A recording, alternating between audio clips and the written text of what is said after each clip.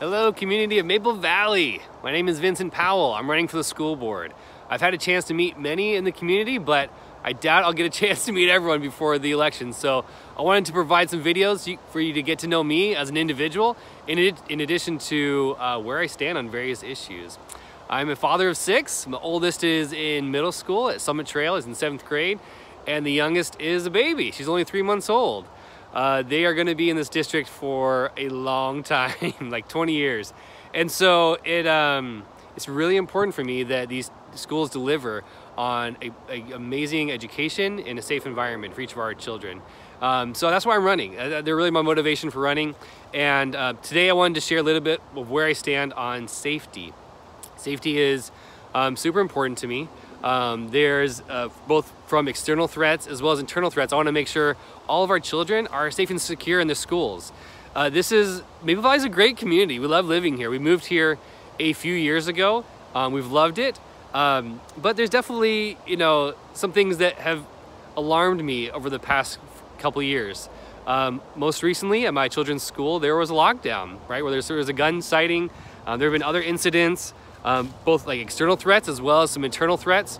I imagine you're familiar with the sexual abuse case that the district has been involved with in the lawsuit, and just all of that. There's just a lot of opportunities for improvement. So really quickly, my thoughts are on the two different areas, both like external threats as well as internal threats.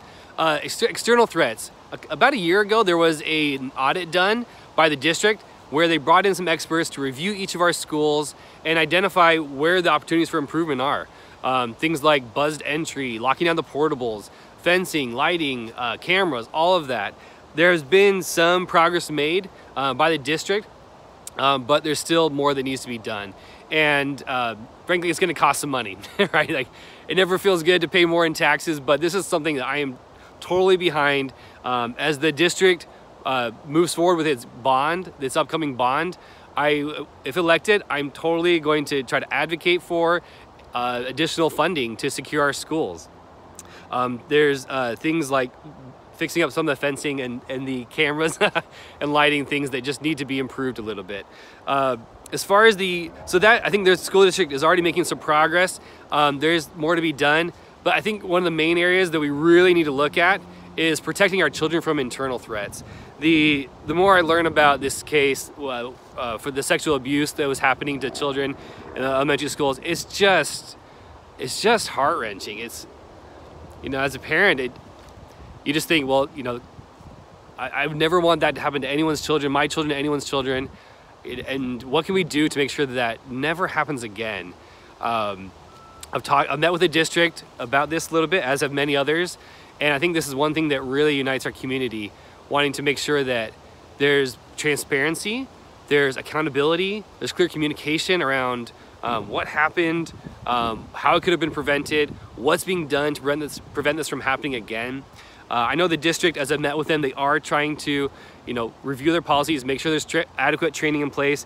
But this has really hurt the community, I think, and just how this whole situation was handled. And we need to do better. We need to make sure that this is as unlikely to happen as can possibly be. And I think the first step in that is a third-party audit. So that's my recommendation. If elected, I will push for a third-party review to look at what was in place at the time that this happened. As far as policies, procedures, were those followed? Was the breakdown in the policies? Was it in the enforcement? And it was in the implementation of those policies?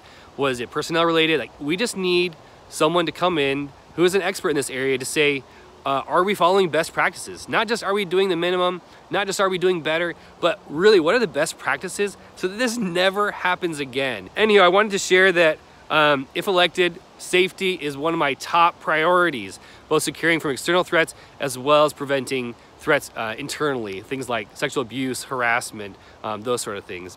I hope this was helpful so you could get to know me as an individual a little bit better, and I hope to represent you soon on the school board. Thanks.